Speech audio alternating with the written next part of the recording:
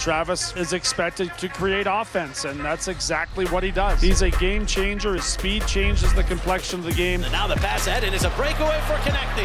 Hit on goal, Konecny, he scores! Travis Konecny. Konecny looks through traffic, finally pulled the trigger, he scores! Travis Konecny didn't want to shoot for a long time, but he's got his 16th of the year. Looking for Konecny, tipped and saved, rebound on the other side, he scores! Konecny wins it for the Flyers.